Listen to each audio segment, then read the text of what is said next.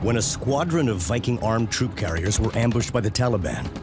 They found themselves trapped on the shore of the Helmand River.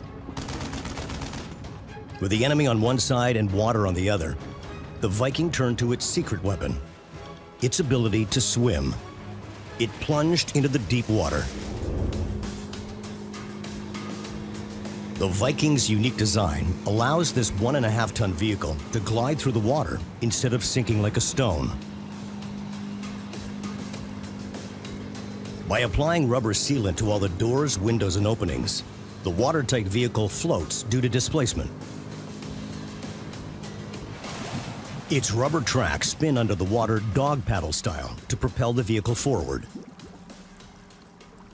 The Vikings managed to cross the river and transport the men to safety.